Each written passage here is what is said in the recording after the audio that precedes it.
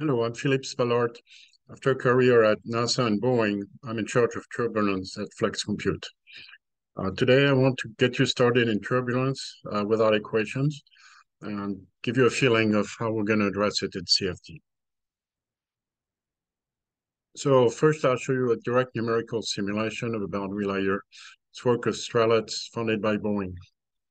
So it's a solution of the Navier-Stokes equations with building of grid points. The flow is coming from the left, and so we have a boundary layer that was made turbulent, and is coming, and you see what we call eddies, vortices, structures, vortex loops, and all that are tumbling. You notice right away that the eddies are much smaller near the wall than in the outer part of the boundary layer. This flow has a shock wave here, and the pressure rise of the shock wave is causing it to separate. You can see how the fluid with the fine structures is coming off the wall and then slowly mixing with the rest of the turbulent fluid. You notice a pretty sharp interface between turbulent fluid and non-turbulent fluid. So this shows that we can simulate turbulence directly, but this is like the postage stamp for a millisecond. So we'll need to deal with that. So let's look at length scales. The boundary layer thickness is well under a centimeter at the leading edge, and the structures near the wall are the order of a few micrometers, and the time scale is a few microseconds. So, of course, we need to predict the lift and the drag of the entire airplane. So the scale there is of the order of 100 meters. So you can see that the ratio of scales is huge. If we did a brute force approach to gridding, we'd be looking at 10 to the 24th power grid points, and the best we can do today is around 10 to the 10th. So you can see that there are so many orders of magnitude that actually it may be that we never can build a computer large enough to do this, GPU or not, quantum computing or not. So we're going to have to do some modeling. Another thing about the nature of turbulence is the energy cascade. There's an excellent simulation by Beck and Gassner. So this is a periodic geometry. Think of Lego blocks lined up in all three directions, repeating forever. And we're plotting vorticity, which is how fast is the fluid spinning. And this is the initial condition, which in the Taylor-Green vortex is very simple, just sines and cosines. But once you let the Navier-Stokes equations proceed, then the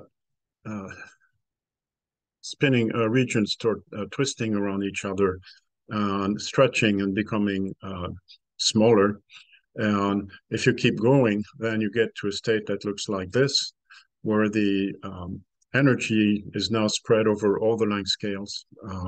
Now you can still see that periodic cube. What's interesting is there are some regions that have not filled with turbulence yet. But the ratio of the size of the box to the size of the smallest eddies is a function of the Reynolds number of the simulation, and is controlled by the viscosity. So I call this turning potatoes into spaghetti. 1941 in Moscow, Kolmogorov had a simple theory predicting the famous k to the minus 5/3 spectrum. Everybody looks for that in their simulations.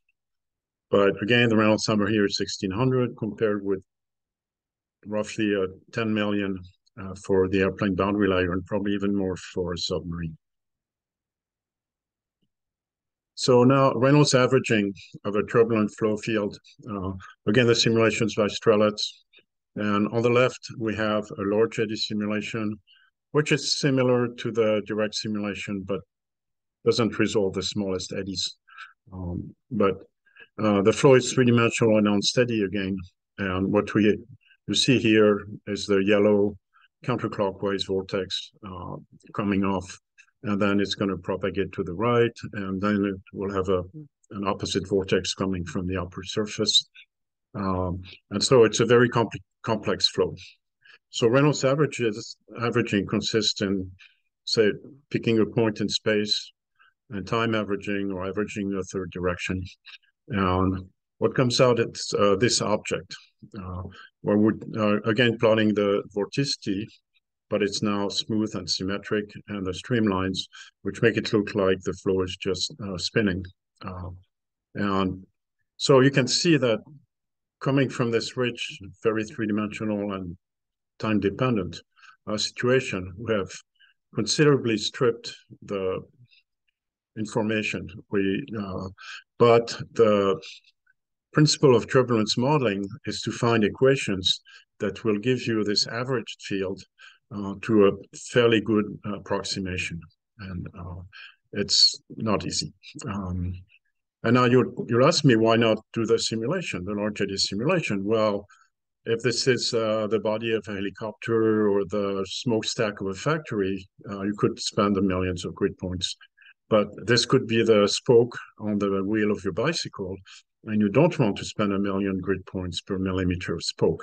So then we would do averaging, and we need to get a good enough drag for the spokes. Thank you.